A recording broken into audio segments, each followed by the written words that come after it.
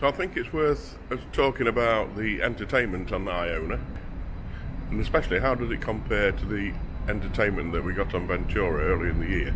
If you need to go and see what I thought about Ventura's entertainment, then check out the videos in our Ventura playlist, and they weren't very complimentary, and that's unfortunate because I really do like to be able to say what a brilliant time we've had.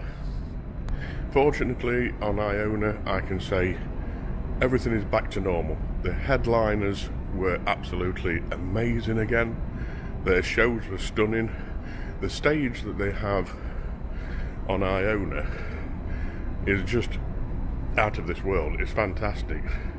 It's an all singing, all dancing, animated stage. There's plinths come up and down and go all over the place. There's digital screens all the way around the actual theatre, and on the backdrop, I can't describe it.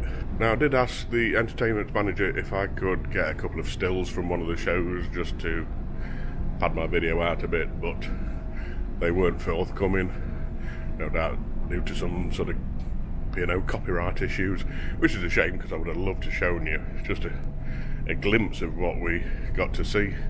So it looks like the only way you're going to get to see that is if you actually come on a ship, and despite that I'm going to say it's worth it.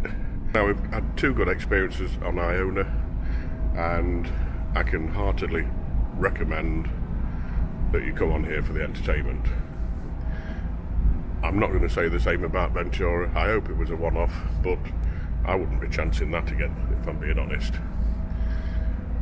Who did we see? Well, we saw the headliners, all but one show. They were due to do a show that featured the music of Take That, and it got cancelled twice due to illness. They did cover the missing show very well with a Cuban magician stroke comedian called Manuel Martinez, and we saw him twice. I would have liked to seen him 3 times, but we couldn't get into one of the shows because he was absolutely jam-packed, and he was so funny. I'm not quite sure about his magic. I mean, it worked.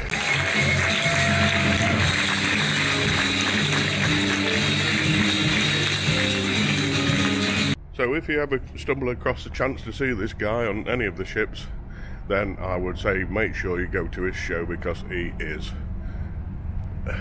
superb and well worth watching.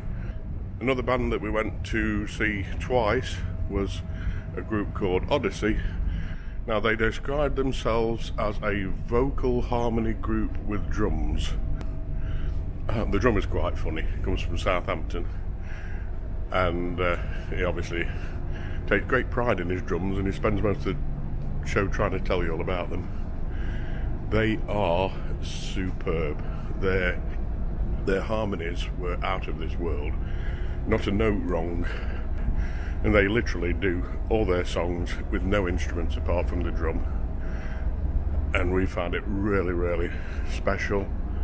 And we loved them so much that we went back and saw them again, and the second show was as good as the first one, so that's another one to watch out for.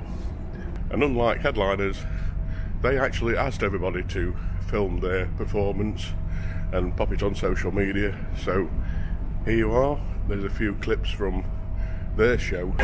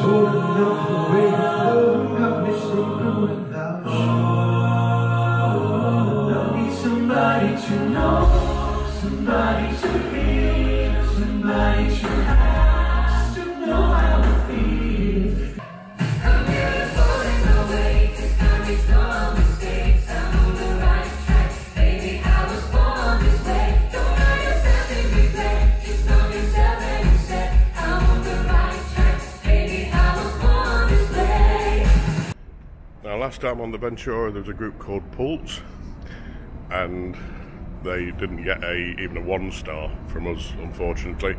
According to the newspaper, there was a group called Pulse on this time. We didn't really identify them. Now, we did see a group a couple of times around the ship, and they were very good. Now, whether that was a new Pulse or it was a different group entirely, I'm not sure. Definitely different people. But again, they were very good and entertained a lot of people in a lot of the bars during the trip.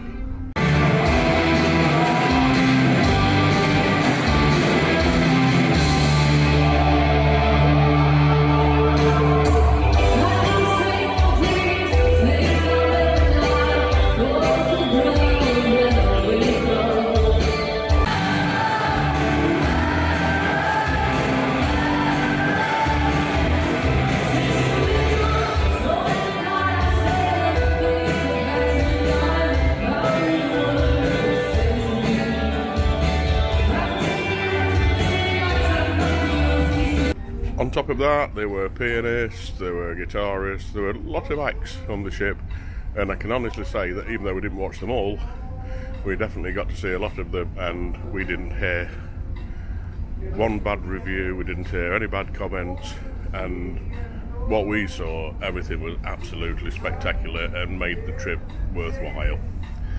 So, big thumbs up to Iona. Shame that I can't show you anything from the headliners. I think that's a mistake on their part, but hey, what do I know? They're a multinational giant company that wants to keep everything secret, and I'm just a lowly YouTuber trying to show you how good the cruise was. So, that's the entertainment side from us. And like I said, I'm hoping Ventura was just a blip, because normally they are very good. But if you are thinking of coming on the ship and you want superb entertainment, you can't go far wrong coming out on Iona. That's me from Travel with Rob and Sue.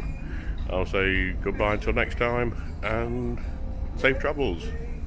I don't know how it happened. We took the floor and she said, oh, don't you dare look back. Just keep your eyes on me. I said, you're holding back. She said, shut up.